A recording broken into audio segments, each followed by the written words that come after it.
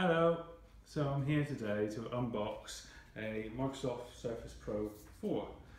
This particular model is the Intel Core i7 with a 256GB SSD, 16GB of RAM.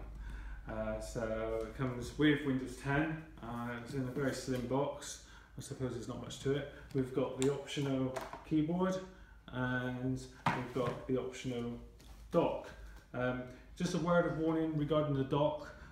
The dock has issues, maybe, I don't know. So I will kind of like follow up and let you know whether or not we experience any issues. But effectively, this is quite a heavy box. It does include power cables, video adapter. No, it doesn't include. It includes Surface, dock and power cable. Video display adapters sold separately, sorry. And it's for display, it's got the mini display port by the looks of it, so like an Apple friendly one.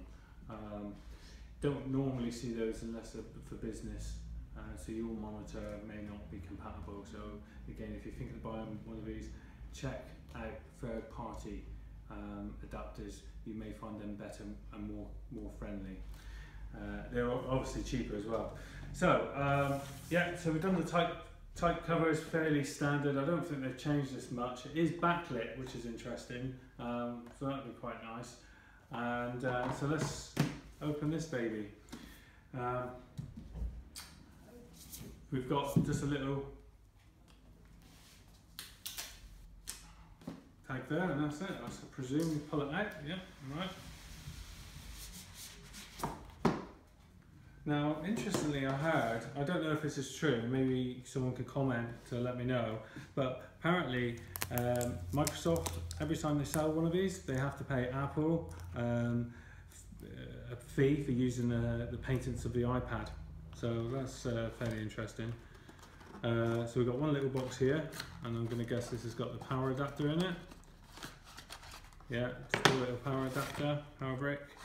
And then we've got our UK 3-prong plug there, and that's the end for the power. And okay, so I'm trying to pull it that way, but it actually just lifts up. And there we have it. And I'm just going to open this one up. I like to keep the plastic as nice and neat as possible. Slip it out. It's all very shiny. And let's try turning it on, shall we? Because I'm a real Surface Pro user. I don't even know how to turn them on. There's a little button at the top here, so there we go.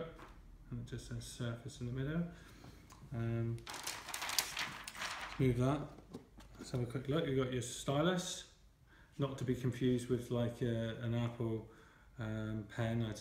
I believe that the Apple pen is, you know, way beyond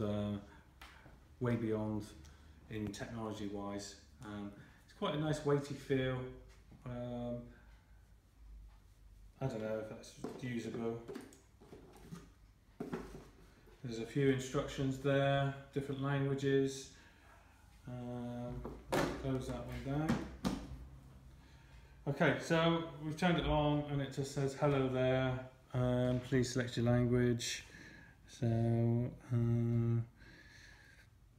this one, and then I think that's all good.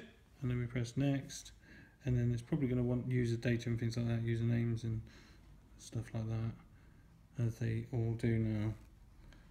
It wants me to set up the pen. So I'm going to stop it right there, but let's have a look at the back and the kick plate and things like that. So on the back we've got this kick plate, which just opens up. Doesn't open up too wide, and it's got a solid feel to it.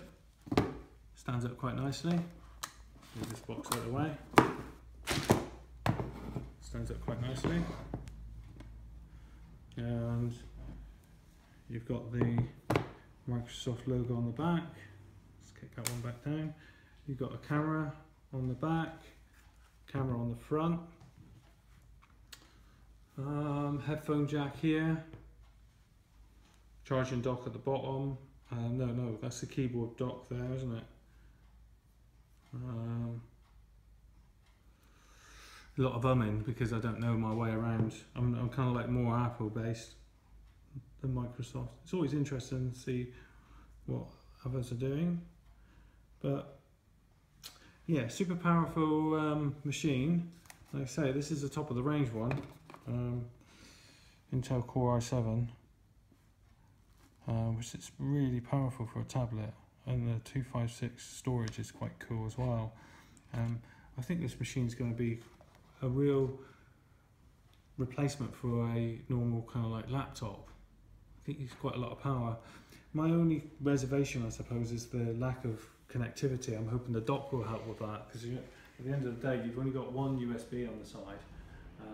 So you may find certain devices like DVD drives and things like that, you may have to find one that draws enough power from one USB to work. I know Surface Pro users have had this issue, so that's why I mentioned that. I'm not a big fan. It's a nice device. I still would prefer a laptop over a Surface Pro, and if I was into the market of having a tablet, I would probably go down the route of having a iPad Pro, either the small 9-inch one or the 12-inch one, rather than this. And you could get a decent laptop and one of those tablets for the same price as this. So yeah, any comments, any questions, please like and subscribe, and I'll be back soon. Thanks.